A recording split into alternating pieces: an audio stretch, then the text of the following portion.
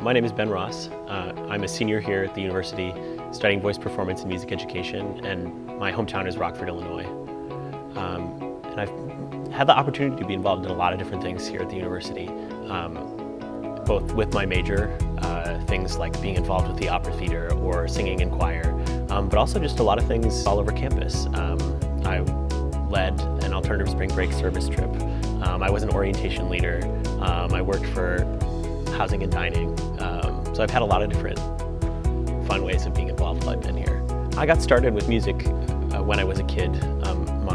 My mom wanted me to take piano lessons, and I really wanted to take piano lessons when I was like 4 or 5 years old. A couple years after that, I joined a choir, and ever since then I've been singing. When I came to college, I didn't think that I wanted to stop doing music. I really couldn't stop doing music, and I wasn't sure exactly what I wanted to major in, but then I started taking voice lessons, and all of a sudden I was taking more music classes than I was anything else. So that kind of sealed it for me. And then once I started taking voice lessons, that's really when I discovered opera.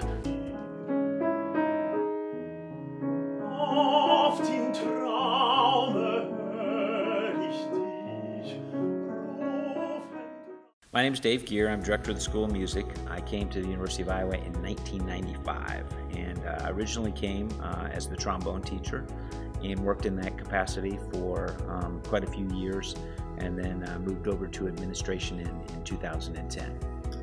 The Voxman Music Building is an unbelievable facility for students. It was designed with student learning in mind. It's a facility that's designed around our whole program, and so that means it supports student learning. It has lots of social spaces, classrooms, practice rooms, rehearsal rooms, specialized facilities that support the courses and kind of interactions they have with their faculty. I think a music student's education is really stands apart in some way in those two ways. The personal relationship that they develop with their professor, and how that professor tracks the student's growth from the first day until the day they graduate, over the entire course of their degree. And then that second element, that there's so much time spent with the intellectual academic side of music and all the supporting educational experiences that they have, but there's also the applied side, the time spent making music with their colleagues.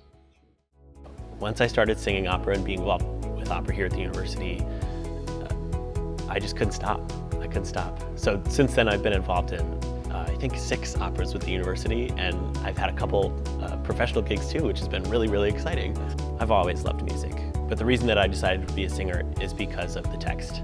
I love poetry, I love literature, and putting words and music together is what makes things so exciting. So being able to interpret a beautiful piece of music and then present that and share that is just so exciting for me. I've loved being at the University of Iowa, mostly because of the opportunities that I've had to perform. Being able to be in so many fully staged operas as an undergraduate student, so exciting, and an opportunity that I don't think I would get at another institution. So after I graduate from the university, I'm going to look for a position teaching, hopefully a high school choir, but I also hope to actively continue performing, whether that means joining a community chorus in wherever I end up moving to, or continuing to audition for operas and other solo gigs, working in a church, or teaching lessons. I need to be involved in music for the rest of my life. I think that for a lot of prospective students, when they come into the university, it can be really difficult because it's just so overwhelming. There's so many things to do, and there's so many different things to try. And I think that one of the best pieces of advice I could give to any prospective student is, just for a little bit, don't be afraid to say no.